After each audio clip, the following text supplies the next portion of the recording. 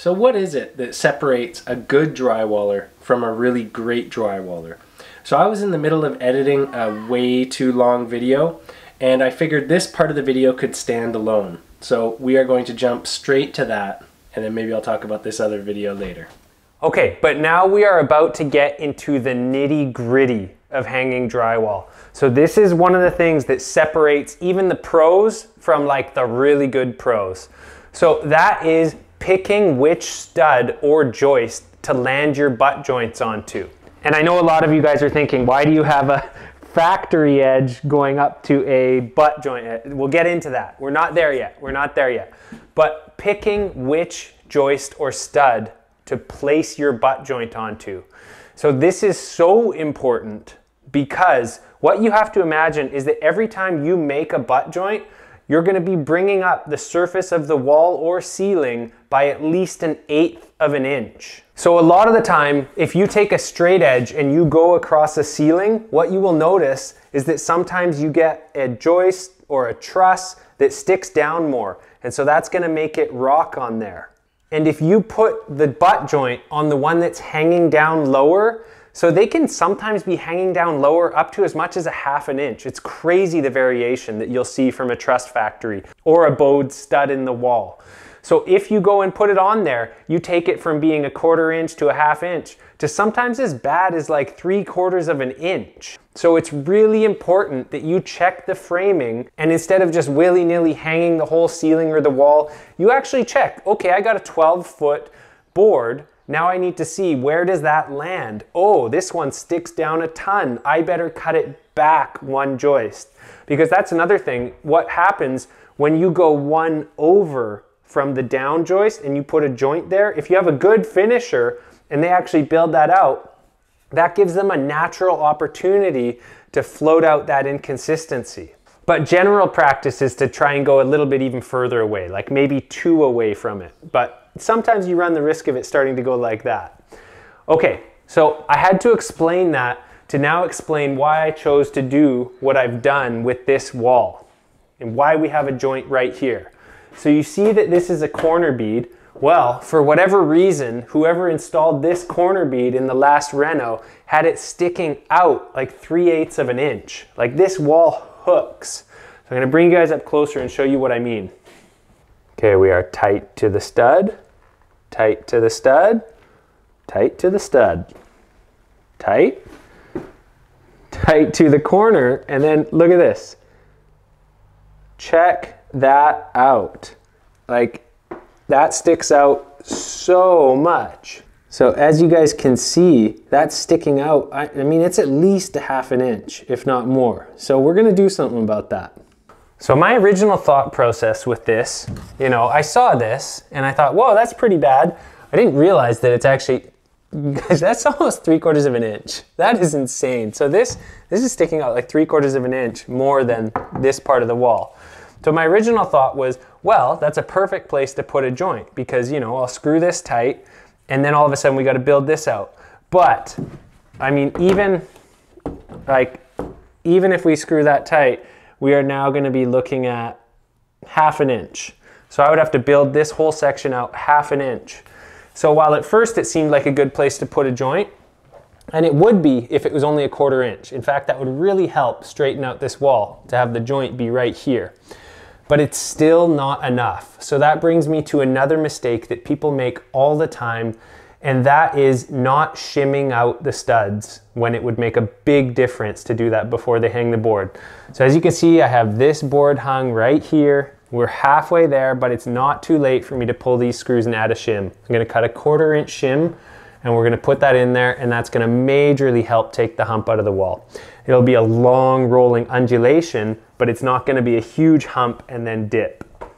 Okay, let's be clear here though. If you're a drywaller, you're kind of off the hook. So you should have looked for the down joist or the out stud and not put the joint there. That's what a really good drywaller should do, but it's not on the drywaller to be adding shims to the framing.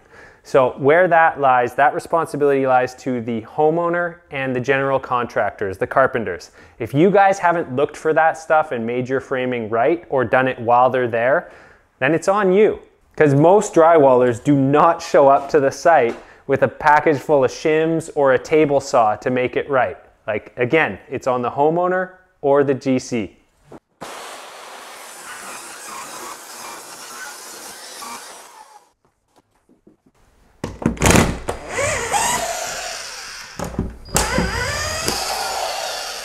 This is going to be a bit of a pain, I think, but it's going to be a lot better than floating that out or messing around with cabinets that are trying to hang cabinets on a wall with a bow like that in it.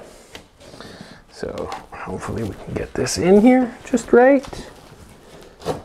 Oh. I don't want this to go behind here. Yeah. An ounce of prevention is worth a pound of the cure. That screw should help me be able to pull that out. There we go, good.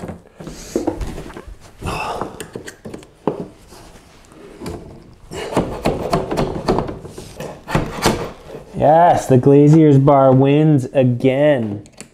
Or beekeeper's tool. Okay, I need to do a really quick little intermission here, you guys, because I actually made a mistake here. So if I wanted to make this better, what I should have done is actually pull that whole board off and shimmed every single stud, and that would have actually straightened the wall out properly. But sometimes when you're in the middle of a task and you're, just trying to get through it, that answer doesn't always come to you. It actually came to me a couple days later. So we all make mistakes, and yeah, that wall is like boarded and taped and first coated, so yeah, it's not getting it.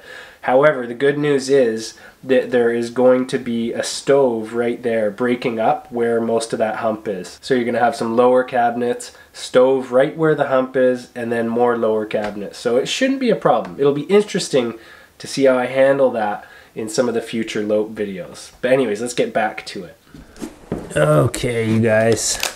So this brings me to some more common mistakes. All right, you can use the same screws. That's no problem.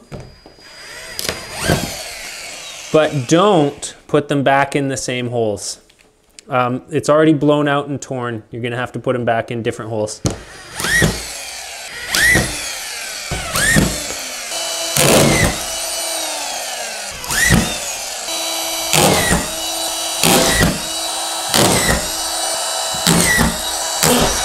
Oh, that one hurt.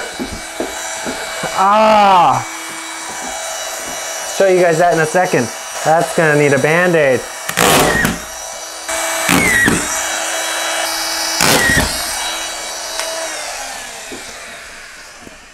So maybe that can be another mistake, pushing on the drill while your thumb's still in the way.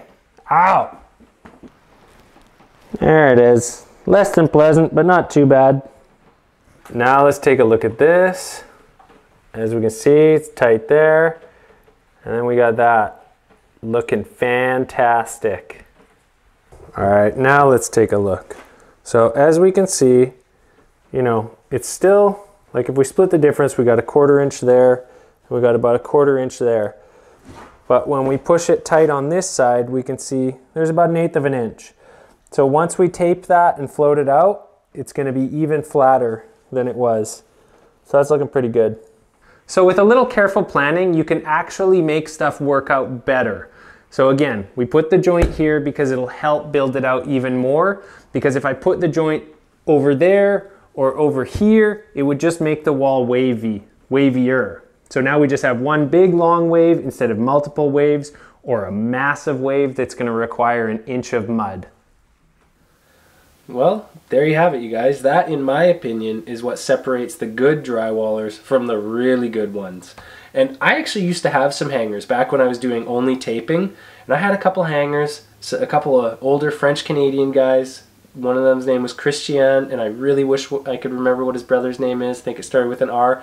Those guys were awesome. They actually would come on site with a skill saw and shims, and they would solve stuff. Now, I tried to make sure there wasn't any of that for them, but sometimes I was just taping other contractors' jobs.